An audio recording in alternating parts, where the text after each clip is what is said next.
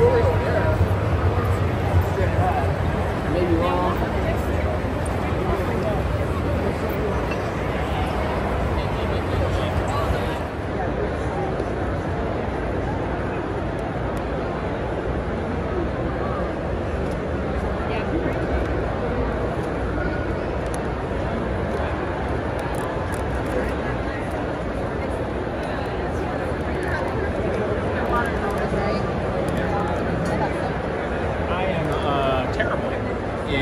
Everything else. Really? Yeah. I can't do anything. I can draw. With I can draw.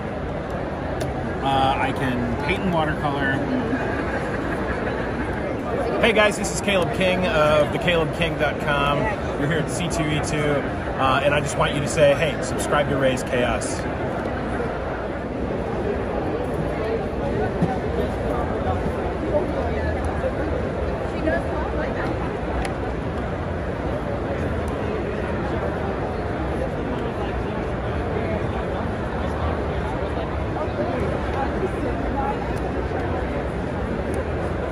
And welcome back, everybody. My name is Raze Chaos. You've made it back to this channel, and it is Wednesday again. It's Wednesday again, and it keeps happening. And what is wobbling on this thing? Something is wobbling on my stick, and I can't tell where it is.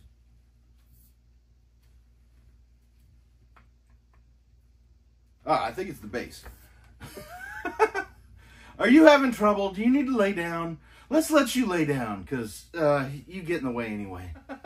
So, what cover did Raze get? Is it another? It is another, because, yes, they tend to repeat themselves quite a bit on this. This is Daredevil #1. And I just did a Daredevil #1 not long ago, but this one's different. I believe this is volume 4. The one I did previous was volume 2. That one was written by Kevin Smith. This one is written by Mark Waid. And, yeah, Daredevil's had some good writers, because Mark Waid is one of the best out there. He's one of my all-time favorites. And, yeah, it's very hard for Raze to put somebody in his all-time favorites as far as comic book writing. It's primarily been Alan Moore, Neil Gaiman, Frank Miller for the longest time, and Mark Waid kind of creeped in there after I sat and read like Kingdom Come and some of the other massive works that he's done, because he's done great Superman stories. He's done a little bit of everything. He ran almost made an unintended pun. He wrote The Flash for a long time. I almost said he had a very long run with Flash, but he did. He kind of brought the Wally West Flash and kind of defined him when nobody else did. He really kind of defined him to show the differences between him and Barry Allen. But this is his Daredevil run, which I will admit I have yet to read. But that's the beauty of trade paperbacks. You can always get caught up on things if you that you're interested in. And this is a blacklight cover, meant to emphasize his extra senses. They've got the whole thing is just the words showing the action, him being blind. You can see what he's hearing. Got the big whoosh on the little area of smoke underneath him. The color is obviously different, emphasizing that he really can't tell the difference, and really lends itself well to a blacklight interpretation. Like I said, this came out in 2014, so it's not terribly old. Relatively easy to catch up on. And I don't know, since I haven't read this story, I really don't know what to talk about other than Daredevil, but I just kind of went into that on the other one, in the Kevin Smith Daredevil #1. But yeah, Daredevil was a very strong character. As I mentioned in that, the first volume 1 actually lent over 300 issues. of that, and they pumped that well till it ran dry before they really tried to revamp him. And he just with his appearance in the Netflix Daredevil series, and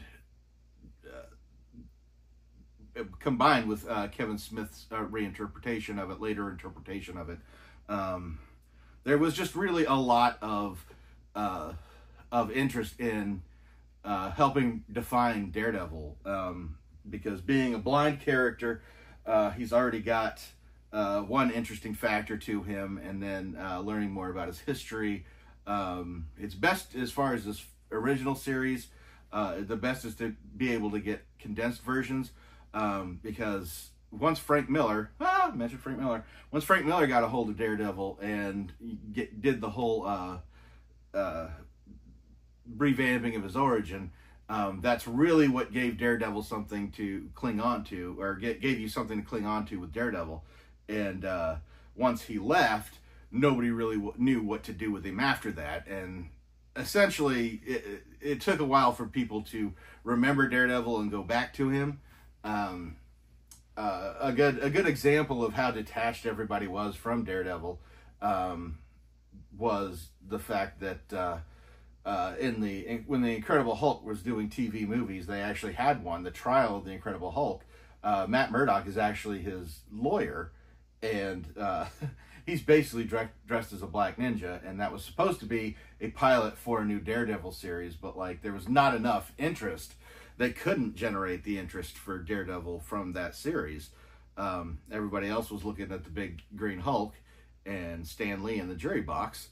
Yeah, there was plenty of stuff to outshine because the Daredevil they had wasn't that strong, because they really, they gave the character, and it was one of those things where I think they were kind of hoping that the TV version of Daredevil would help define him a little bit more.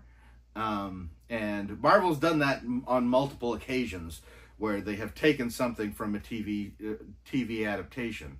Captain America riding a motorcycle, that was part of, that came from two Captain America made-for-TV movies, where you had a Captain America who was riding a motorcycle, had a completely different origin, and he was actually a traveling artist. And they incorporated that later to where Captain America was actually drawing his own comic book at one point in the Marvel Universe. And they kept that even all the way up into the movies, where they show that Steve Rogers liked to sketch and draw. All that came from a TV series.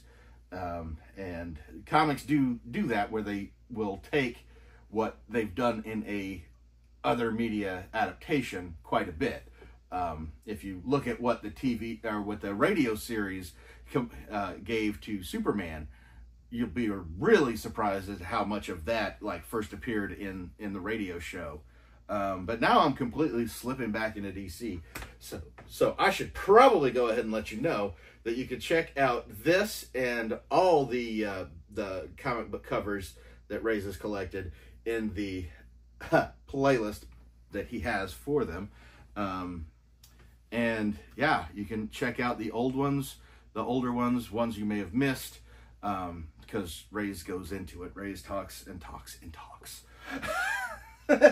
You know he does. But I'm going to go ahead and get out of here now, so I hope you have a great day, and never forget that life is full of odd moments, and you never know when you're going to be defined.